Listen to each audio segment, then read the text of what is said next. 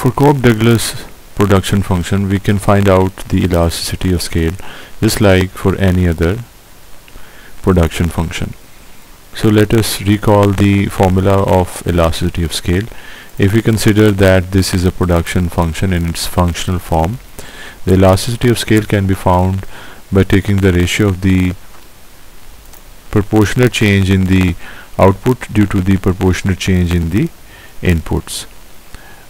And in other way, the formula can be this, that is the marginal product multiplied with the factor of production divided by that output.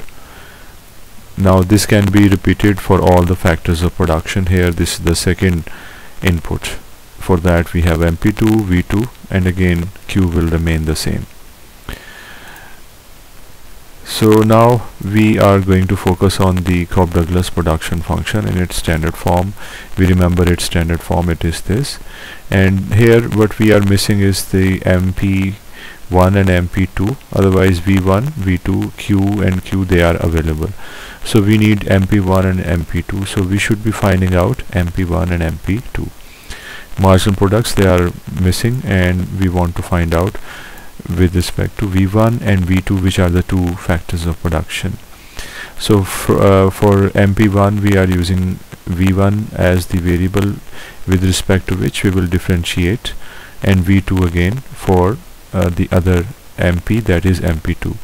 So the production function getting differentiated with respect to V1, giving us this term on the right hand side. We are differentiating it with respect to V1. So V2 term and A term should come out. As you can see, it is now outside the derivative, and you can easily calculate the derivative of this term, which will be an application of the power rule of differentiation. Once we do this, we can rearrange it where alpha should come in the beginning and then the other constant A, then V1 term and then V2 term. So this is MP1 because this is the derivative of the production function with respect to V1. As we already understood that the other derivative will be with respect to the other input, that is V2.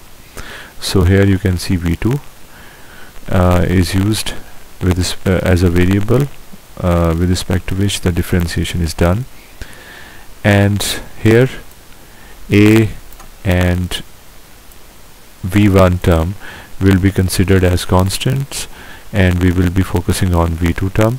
So the derivative is of the V2 term, whereas V1 term and A are outside as a constant coefficient.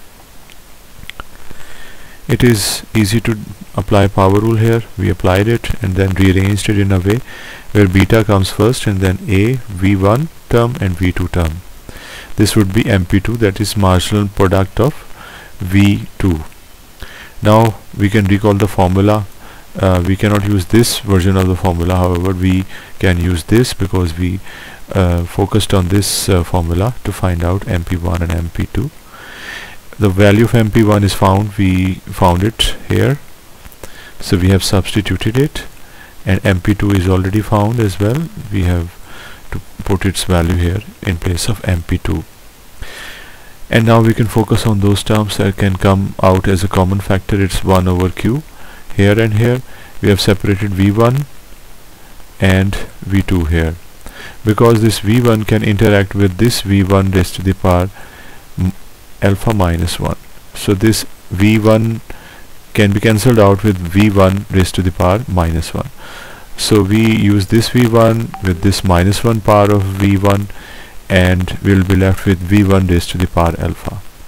So this is V1 raised to the power alpha. Here again V2 can be cancelled out with this V2 raised to the power minus 1. So interacting these terms we get V2 raised to the power beta. Now 1 over Q as put in the box will come outside as a common factor. Now after simplification we are also observing that A is present in both of the terms, so it also comes out as a common factor. So this is the thing that now we have extracted A, and A, in addition to this we also have these two terms as common in both of these terms, before and after plus, so we also bring it outside. and alpha plus beta is left, whereas 1 over q was already taken as a common factor. So now we can focus on this term. This is actually the production function.